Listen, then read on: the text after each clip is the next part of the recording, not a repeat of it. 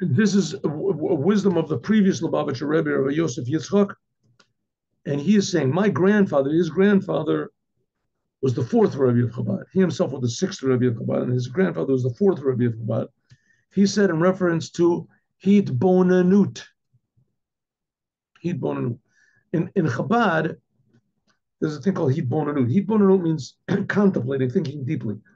There's others like Breslov, they stress Hitbonenut, to be alone. You go alone.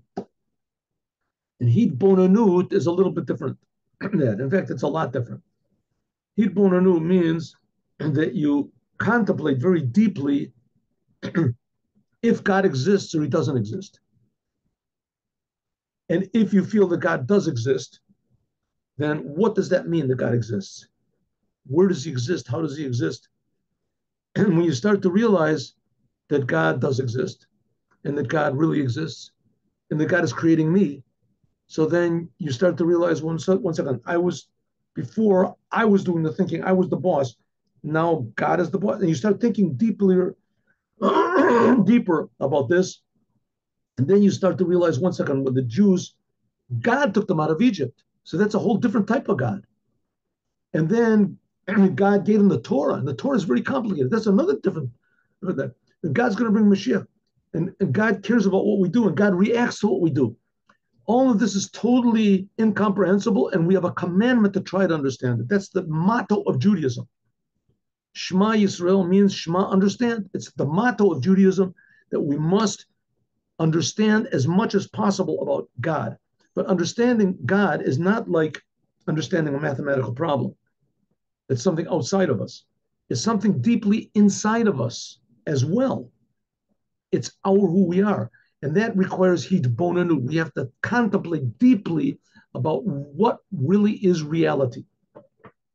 You have to profoundly, deeply concentrate and contemplate on a subject which is very difficult to understand. Okay, what's the secret of doing it? How do you do it? If the subject is of deep personal concern, then the person will come to understand and comprehend it very well.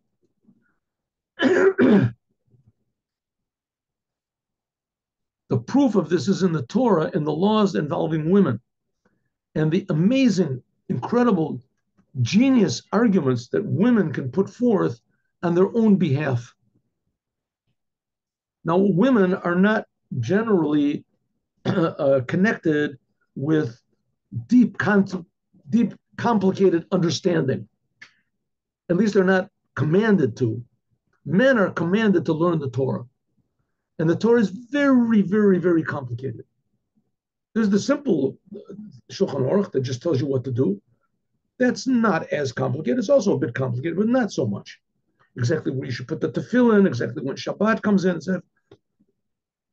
But to learn the Talmud and all the different ideas in the Talmud and all the sources of these laws, it's very difficult, right? Very difficult. And we have to understand, and you have to use your mind sometimes to understand fine differences between one thing and another in order to come to a law.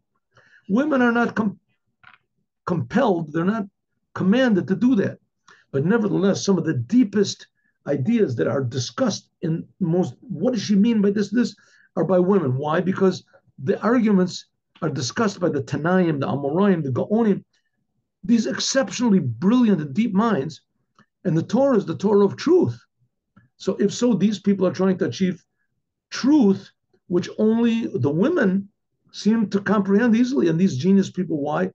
Because the woman, even though she's far removed intellectually from being able to devise such genius ideas, but the truth is when it's of deep concern to that person, if the woman really cares, let's say her marriage is at stake or whatever, as a deacon, then even those of weak intellect will come up with profound concepts.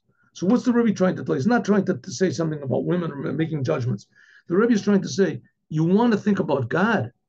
In regard to God, we are simple, the most simple simpletons that can possibly be. But nevertheless, if it's important to us, then we can think deeply about it. So find some aspect of life that's really very important to you and ask yourself, how is God connected to this? How is God more real than money? How could it possibly be? And when the idea becomes meaningful to you and real to you, then you can think very deeply about it and at long length. So the secret of Hitbonenut is that it has to be something which is you have to think about something which is important to you. If it's important to you, then you can think about it for long times. Okay, next we have a story.